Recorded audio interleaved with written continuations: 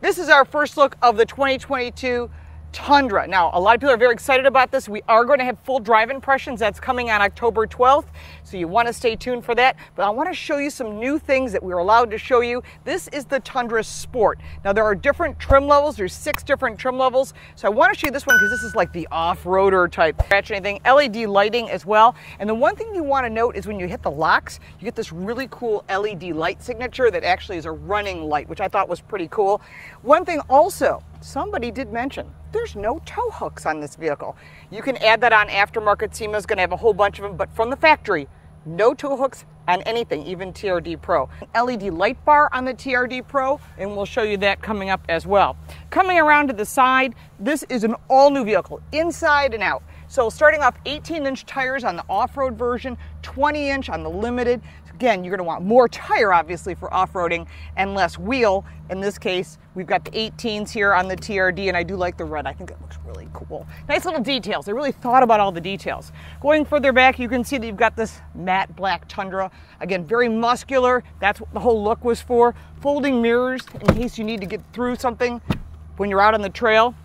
And then we'll go into the inside in just a second. On the limited that I test drove on the way out to this location, when you open the door, the running boards come out. And that's really good for a daily driver. In this vehicle, it doesn't have it, but you can add them. There's about 115 different accessories you can get over the counter. Of course, aftermarket, they'll be unlimited amounts.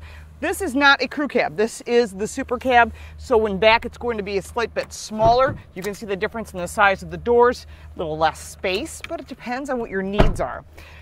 As we move further back, you've got your gas tank. Again, the TRD Sport. This is not the Pro. We'll be doing the Pro off-road. But one thing I want to show you on this tailgate, when you open it, there's a step that comes out on many of them. Right here, automatically comes out. When you close the tailgate, it comes back up, which is nice versus the old version where you had to like put your foot in there and try and make that work. In the back, they've got a composite bed now. This is what we were told. If you want a bed liner, you want a spray-on bed liner, you can add all that. But this bed is a composite meant so it doesn't corrode or scratch. I do have some questions about some of these bolts that are galvanized steel because I know they're going to rust. So you might want to think about a bed liner. Spray-on would be the best. And of course, on some of the other ones that we looked at, there was actually an outlet here in the back. Those are some of the accessories you can buy. And that's all here. There's a light here and there's your camera. Further down, you've got all your connections for towing. The towing capacity of the Tundra that's gas 2-wheel drive is 12,000 pounds. With the hybrid, because you're hauling the batteries, that's where you're going to have your limitation, and it's just a little over 10,000 pounds. So find out what meets your needs. The limited we were driving said 10,500. Again, is the hybrid important to you? You're going to get more power, you're going to get more torque, but then do you want the gasoline version? So again, that's based on your whatever you want. Class 3 towing is here. This is an extended cab. This is not a full crew cab where you can get full-size seating back here. This would be a little bit limited, especially if you child safety seats. There's 2 latch systems, something to keep in mind. This is the cloth interior. This is an SR5. So this is a pretty entry-level vehicle, especially being a sport. But I wanted to show you some of the different trim levels. There's storage back here, but in the limited I test drove, had 3-stage heated and 3-stage cooled seats, as well as 3 different charging ports. So another thing that's nice about these vehicles is there's storage underneath. So there's a pull here, a little cloth tether. The seat comes up and you have tons of storage. This is great if you're carrying something long, fishing poles, maybe you're going out skeet shooting, or you just have stuff to put in here, tie downs, whatever it may be. There's tons of storage underneath here as well. And there's aftermarket components just for separators. You can also fold this down and there's some storage compartments back here for a jack or whatever it is that you might need an emergency kit. Just good to know that you can fold these seats down if needed. Let's take a look at the front row. We just fired this up. There are 2 engine choices. There's a V6 twin turbo and then there's a hybrid. And the hybrid, of course, is going to be more horsepower, more torque.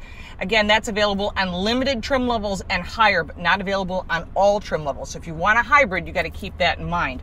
Now, first thing you'll notice is on TRD, there is a red start-stop button, which I do like, and that's true on the Sport as well as the TRD Pro.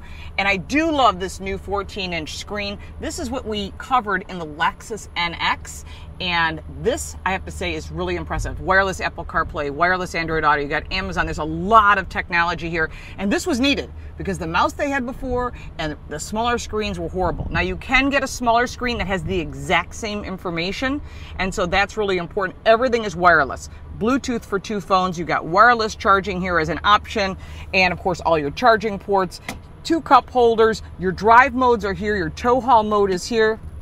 Inside is a gigantic glove box, USB-C, USB, and places to store things. I know people have put safes and things in there for handguns or whatever it is that you need, your wallet, but it's good to know that this is big enough to put a lot of stuff.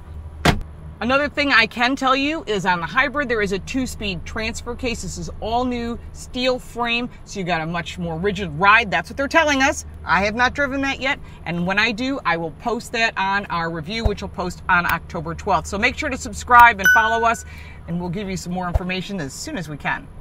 This is the most information we can give you right now. The highlights are 14-inch screen, 12,000-pound maximum towing capacity, 2 engines. One of them is hybrid. LED lights, a lot of new features, new off-road capability beyond what they had before, and of course you get different trim levels and new colors and new interior materials.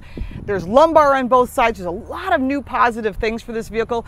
This vehicle is running for North American Truck of the Year. It's also a World Car vehicle.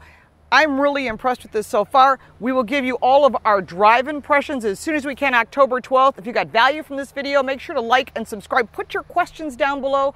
I will answer them. I'm sure you have questions. If you are a Tundra person, you love this brand, you love this truck, and you think, you know what? I'm switching from a domestic brand to this Tundra. We want to hear that, and we'll look forward to seeing you soon. And don't forget to follow us on social media on all platforms at Lauren Fix. We'll be posting even more.